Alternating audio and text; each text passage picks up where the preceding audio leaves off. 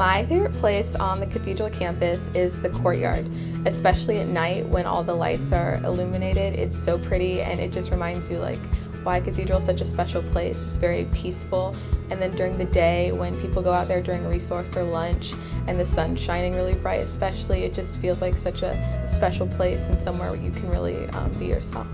Without a doubt, my favorite place on campus is the football field out there. We have some great facilities, and playing lacrosse and playing football, it's just a great atmosphere and surrounded by some beautiful scenery.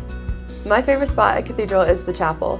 Every single morning, my brother and I would get to school early and attend Mass together, so it holds a special spot in my heart. My favorite place on campus would have to be the WAC, because a lot of cool activities and assemblies happen in the WAC, but I spend most of my time in the library.